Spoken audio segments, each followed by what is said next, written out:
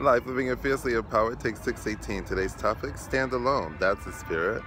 I'm just taking my daily stroll through Lincoln Terrace Park on my way into the city, and I wanted to share with you on this gorgeous spring-like day a quote from Guidance Today by Disakwe Keita. Quote, "When you yourself stand with deep and invincible faith, you will be able to overcome everything no matter what situation you may find yourself in. You can be victorious in all things when you yourself change, grow, and take on responsibility. Everything boils down to you yourself." Yes, the day I stopped relying on someone or some force outside of myself to rescue me was the day that I truly started living a life that I loved and took ownership of.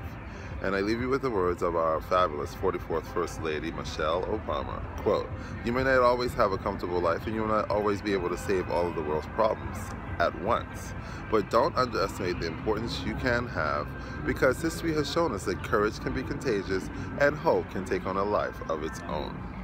Life Living it Fiercely Empowered.